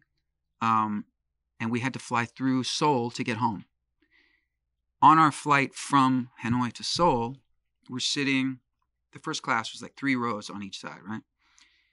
The guy across from us in the other opposite Daisy's window here, this guy in the window here, is sitting next to an older guy. It becomes apparent that they're not together. And this guy's loud and he's Korean and he's speaking in Korean. So I don't know what he's saying, but he's just, I was like, oh, he's drunk. Right. You can hear the white trash through any race. Right. Yeah. He's just a total fucking asshole. And people are like turning around because he's just being obnoxious and loud. And this guy next to him is just trying to ignore him, you know? And all of a sudden, so Daisy and I are talking and we hear a sound that sounds like this. And we turn and this guy, the guy next to him, looks at him and gets up. This guy slapped this guy in the face. The guy, the window seat guy. Yeah. Oh, no. So the older guy gets up and he's not going to fight the guy, but he gets up like, what the fuck? Right. And everybody's like, now it's like the whole cabin is going, what's happening? Now, Daisy and I are the only Americans on the plane practically. Maybe. We're certainly the only Americans in first class, and the crew is all Korean girls. And when I say polite. Girls, I don't mean women. I mean, they're really they're young girls, like their early 20s. Right. So now there's this commotion, and this guy in the window seat is he's like laughing at the guy, and he's just an asshole, and he's drunk or high or both, right? So the guy goes up to complain, and there's no place else for the guy to sit, so he's just sort of standing at the galley. This motherfucker gets up, and I'm thinking, okay, maybe he's going to go up and apologize, or maybe he's going to, he goes up, and some words start happening with the female flight crew, and this guy's yelling at them, and the one flight attendant turns and closes the curtain to the galley because she sees it's going to be a scene, which is the wrong thing to do, because now we're like, we need to see what's happening. Right, we need to help, right. And I immediately get up. Yes! I start to get up. No, wait. And my wife grabs me. She goes, what the fuck are you doing? And I said, Daisy, like, what's going on with this guy? Right. She said, what are you going to do? I said, I don't know, but like, I don't know what's happening. Right. You're going to put a barrier between an asshole and the real world. That's what you're about to do. Right. It may not go well, but you've accepted that something, if you get hurt, you're usually going to stop it. So I go up and I pull open the curtains, and now this guy is yelling. And the guy that he slapped, the guy's like acting completely psycho. And it's all in Korean. So I don't know whether he's saying, I'm going to bring the plane down. Right. I don't know whether he's saying, you need to help me because I'm sick, or I don't know what's happening. Right. But he's really aggressive and really nasty. And I'm like, and I'm looking at this guy, and he looks at me, and I'm like, dude, you need to chill out. And I'm thinking, he's just hearing blah, blah, blah. And I turn to there's 2 guys right next to me that are in the front row. Right. And I turn to them because they're Korean. And I'm like, can you fucking help out here? Right. And the 3 of us now get up. And as these 2 guys stand up, that motherfucker shoves the female flight attendant. Oh no. And I don't really remember. It was kind of a blur after that. By the way, this is good court testimony. I don't really remember. I really went crazy. It was rage. It was just, I just kind of went, you just grab. Yeah. Because he's not going to hit her again. He's not going to shove anybody else. And so these 2, next thing I know, all 3 of us have got him like in a lock, and we're pulling him back to his seat, and he's thrashing around. My wife immediately starts documenting because, I mean, just for legal reasons. Hey, that's always my role in his altercations too. Yeah. Oh, and she's going, you see this guy's like losing his shit, right? Yeah. Right. So the pictures are, at this point, the 2 guys that were absolutely 100% right there with me are not in frame, and I've got my arm around the guy's throat practically or something. This is awesome. So we tie, and now the flight attendants, they have a stun gun, which they don't know how to use. And she's like fumbling for there's a clip for a taser. I didn't realize that. Right. She's like fumbling. I was like, just put it down. Just because I'm not going to get fucking tased by accident. Right, exactly. Just put it down. We're going to... give it to me and I'll taste this. I don't know how to taste. All right, well. I write songs. Yeah. So we... but I would try. I give it a shot. I would end up electrocuting myself. No. Richard flip. So we ended up tying him up to his seat, and he spit in somebody's face. Somebody went over to try and tighten his ropes. I got in front of him and he spit in their face, and that's when I got up and started to go after him again. I was ready to beat the shit out of this guy. At that point, you get some tape. And you just tape his mouth. Sorry. Yeah, hey, there wasn't. Yeah. So we did restrain him. The cops came on. Turns out that they questioned him and let him go because it turns out his father is some big dignitary in Seoul, Korea. So he got. I love this because you can go online and look at there's pictures of it, but she's holding the stun gun out. People are videoing, and this dude has obviously been asleep. Never took his headphones off. He's just. Thank God I asked the other side of the We'll put this on the podcast. There's a dude sitting there. Look at you, man. Let me see his face. Let me see his rage face. Oh, you weren't playing, bro. There's his rage face. Oh, we need to blow dude. this picture. I got it. And again, look at his hair game. He's in a tussle, and his hair. My hair is did perfect. look pretty good. There it My is. hair did look pretty good. Yeah. Dude, But- that's by the way, fucking good job, man. Look, that's awesome. And just trust me on this. When I have talked about this, it was such an unfortunate, scary. Yeah. Like I don't look back on that like that was like I look back and I go, I'm just glad that guy didn't have a bomb or. Yeah. Just so you know, I'm not saying that you're a badass. I'm saying that in this world right now, we are living in a country that people don't want to get involved. People do what that other guy was doing. They People keep their headphones on. People keep their headphones on, and they actually put their head down and they just look over. Oh, I like they're watching a reality show. This real world is not a reality show, and sometimes you got to get involved, people. Yeah. So we can make it better. I mean, I'm really not. I've never been in a fight as an adult. I've come really close several times, but I've never thrown a punch or received a punch as a man. So I'm not, and I think that, I think it's kind of like barbaric, but I also know that sometimes that's all that's going to happen. Left. Yeah, that's all that's left. Yeah. He hasn't been in a fight, but he has subdued several people throughout our relationship. I would call it subdued.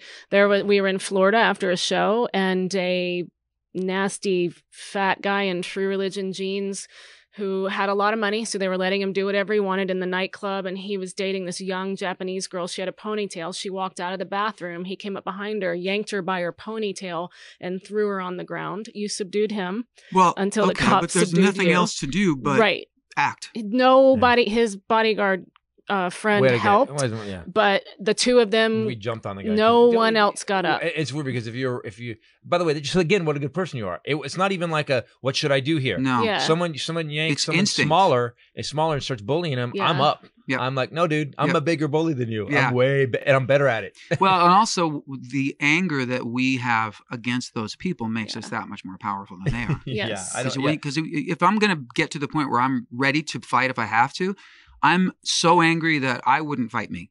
Right. Yes. Exactly. I know what rage lives inside of me when I get like that, and I would not want that unleashed on me. We're angry enough to deal with the damage we're about to get caused. We're not going to cause, but I'm okay.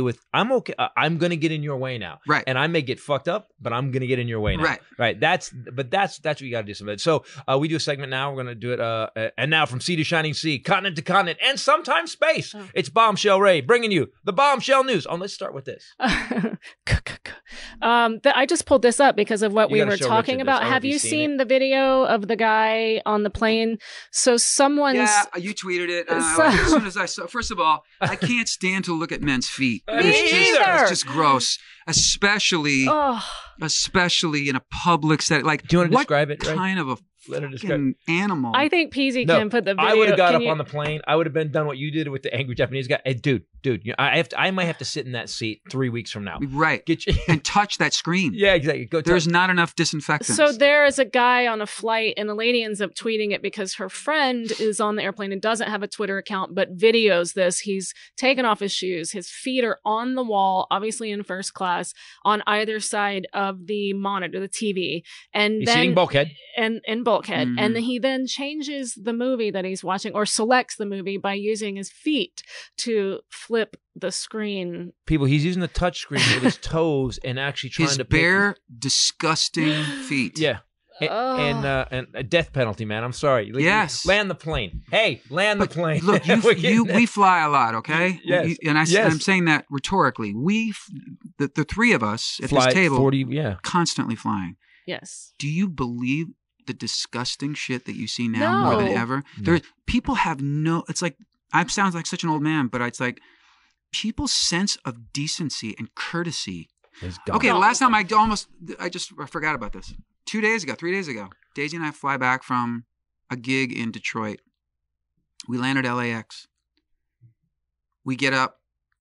And look, I feel grateful as can be that I can fly first class. Yeah. It's not what it used to be, obviously, but it's still like, and they treat us just with a slightly, I wouldn't even say less. Like, we all get treated like shit by the airlines. Yes. Don't even get me started on the airlines. Yeah. But it's a Greyhound bus with wings is what it is. Yes. But people are so discourteous now.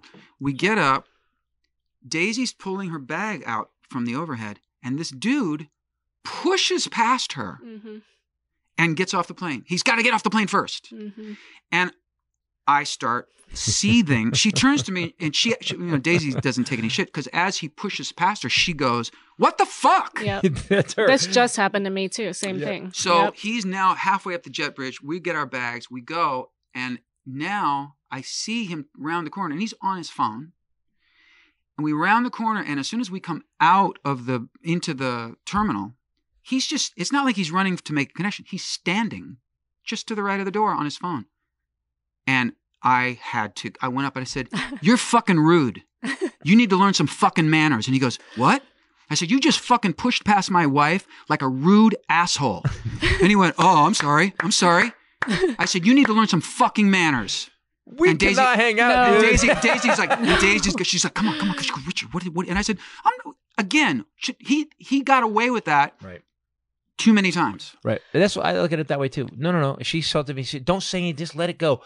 No, because he's going to do it. What if it's an 80-year-old woman and he knocks her down? Right. I want the next time this guy tries to do it to go, I should wait a second. The reason that he did that is because no one has come up to him and said, "Stop fucking doing that or you're going to get your ass kicked." And frankly, because she's a woman. And he probably didn't think that she was with someone. I had a guy not too long ago we hadn't even taken off yet. And he's selecting his movie by pounding into the back of my seat.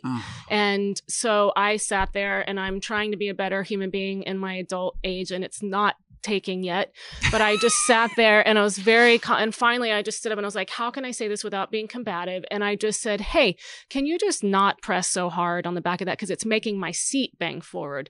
And he said, "You're gonna have to fucking deal with it."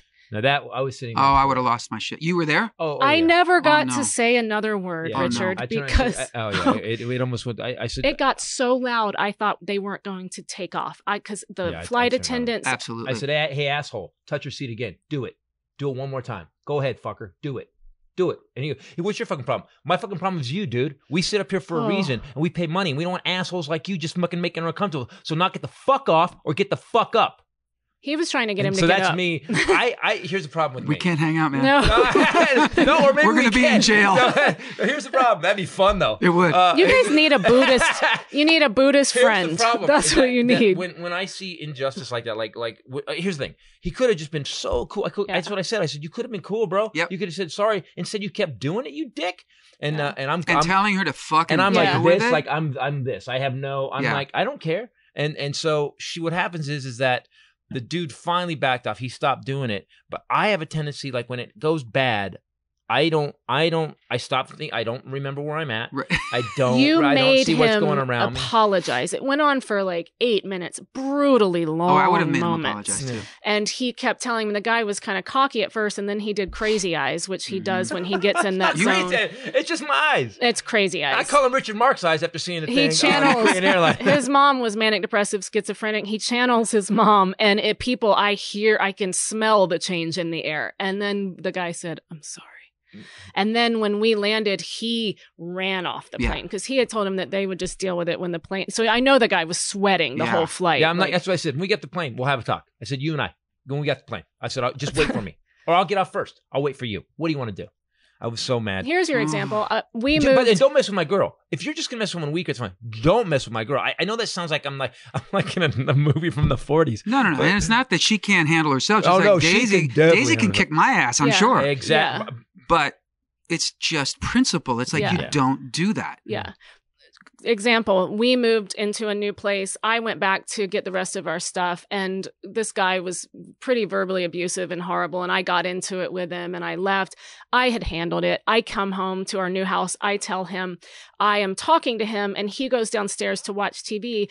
That house was about 10 miles away in LA. Yeah. My phone rings about 5 minutes later, and it's him. And I go, babe, what are you doing? Are you downstairs? And he was like, say it again. Tell me what the fuck this asshole said to you. Shut up. Shut up. How did you know which house it was? It was our old house that we moved. We used to live in. He drove. I thought we had discussed, and he knew I had handled it. We rented a house up on top of Beverly Ridge, and we had actually asked them, and I'd paid to remodel the whole. It doesn't matter, but this guy had told this poor old woman that we had done something wrong. We'd have done all the code and everything. It was beautiful, and then she got yelled. The dude yelled at her and went off in her face. And so the next thing she knows, she thinks I'm in the house. 10 minutes later, I'm in front of the guy's house. Screaming. I'm this close to the guy going, say it again. Tell me what he said. I'm this, and I'm okay. I hear it. He kept going, and then until I don't know. Crazy eyes. And I just kept stepping forward, and he finally just I said, "You don't ever." I go. Mike, you don't seem like a man now. You sure? You thought you were a man to her. You sure weren't a man to me. Anyway, so here's the thing. I get I'm psycho, and I'm sorry. And to my ex-wife who's going to play this in court for everybody, just know that I'm always doing the right thing. Cut this bit out. Yeah. By the way, where are you performing next? Do you know? My next thing is I'm doing some scattered dates here, but I'm doing a tour in South America in October. Right. I'm playing Brazil, Argentina, Chile, and then a bunch more dates in November, December. And then Europe in the spring. What's great about the internet is this is going to be worldwide. Richard Marx. You can just go to brianadams.com to see all my tour dates. RichardMarx.com. And you can get all the dates. He's going to be doing South Carolina, Charleston. We've been to that music hall. He's going to be doing Carolina Theater in Durham, North Carolina. We've been there. Awesome. This is all coming up in August. Virginia Beach. We've been there. So guys, go check out. I love. We did a gig 2 nights apart. Oh yeah, do we play? Yes. It's one of our favorite gigs in Sacramento. Yeah. You're going to do Shreveport, Louisiana, the Strand, which is where we met. So I don't recommend it. It was awesome. I met you. Exactly. But yeah, so go to richardmarx.com and you can check out all of his tour dates. Also, we will be for your son, I just wanted to tell you, this was a news story that I had brought, but in Finland, they actually have a heavy metal knitting championship. It's he'll coming be all up in that shit. Of course they do. It's apparently Finland is sort of the mecca of heavy metal, and they have the highest number of heavy metal bands per capita. So actually, right now they've combined knitting because that's an obvious match, and heavy metal. You can go and compete. I couldn't be making this up. I played in Helsinki, let's say 5 years ago, and I'm with 2 of my sons, including the heavy metal dude. And it was funny because if you saw Jesse, my son that's into, he's not really, he loves metal, but it's just really aggressive rock. Right. He's the one of the 2 is no tats. He's never done a drug. Right. Took his first drink on his 21st birthday. He's he looks like an accountant. He just loves that music, and he's an incredible musician in that genre. But so we're walking around downtown Helsinki before my gig. And we, there's band posters in the coffee shops and stuff. And I stop and I go, guys, look at this. And there's a picture of 6 older dudes, total metal guys. You know what the name of their band was? What? Anal Thunder. I took a picture of the Spinal Tap. It's a Spinal Tap. That's awesome. Anal Thunder. Now I'm gonna have to download a track from Anal Thunder. Yeah, I think you should. Maybe our new music. Our new music. Where are we gonna be? In Florida. We are going to Florida, so you can see us in the middle of July on the 26th in Jacksonville, on the 27th Tampa at the Strauss Center, and on the 28th Tallahassee Moon. And the new show, people, is it's weird. I've never had this happen. I'm 22 performances in. I've gotten 9 standing ovations. Not that I'm counting standing ovations. Totally. And I'm going to say one more thing. So Rachel has been working on. She's got a show. She's got hour 20. And she started. And as you know, you can't stop creativity if you're thinking about it. She wrote the show about her mom. Her mom passed a couple years ago, and she's writing comedy about the caregiving journey that was. Oh, wow. And so we're at this club in Austin. What was the name of it again? The Zach Theater. Zach Theater. And it was beautiful, but it was really intimate. I walked in and I go, okay, this is going to be, you're stepping into the womb. I said, do the new stuff. Just play with it. That I haven't written yet. No, she's just kind of riffing and she's telling the story. But I said, but I said, but they'll embrace you. Trust me. This is the room. She went in, she opens the show, warms up for me, does 30 minutes, gets a standing ovation. Standing ovation. Follow that motherfucker. Yeah, have fun, Titus. Yeah, good. Have a good show, Titus. And now, Titus. Yeah. They were like, really? Yeah. It was great. They were awesome. They were awesome. So come see the new show. It's all new. If you're a Trump supporter, I'm not doing Amerigeddon anymore, but you can get Amerigeddon on Amazon. Oh, also, guys, come out to Flappers on August 13th. I'm going to be hosting for the Burbank Comedy Festival. I'm going to host an all-woman show that night. So come out and see me at that, August 13th. And what am I doing? I'm doing it that year. I'm doing it. You're actually performing at Flappers on the 23rd and 24th. Yep. Awesome. And we'll be doing Campbell Heritage Theater on the 16th of August, too. So. All right, we've now hoarded enough stuff, guys. Go to Twitter. Richard Marx on Twitter. Yep. By the way, if you're part of the resistance, definitely go to Richard Marx on Twitter. That is Marx with an X, not KS. Yeah. At Titus Nation on Twitter and Ray Bradley. And for myself, a Bombshell Ray, and the amazing Richard Marx. It was really fun. I knew it would be. Dude, you know, man, I got to say, it's one of my favorite interviews. To be as famous, successful, and prolific as you are, to be there's no asshole in you. And there is. Yeah. No, but only when you're on a Korean Airlines flight. Thanks for listening and watching, guys. For myself, Bombshell Ray, and Richard Marx. Later. Peace out. Guys, say goodbye. Oh, bye. It was really Did you fun. just call See you him guys. Richard Marx? Richard Marx. Hey, it was Richard Marx. Yeah, that's what Daisy calls him. Marx. Bada bing, bada boom. Marx. Twat.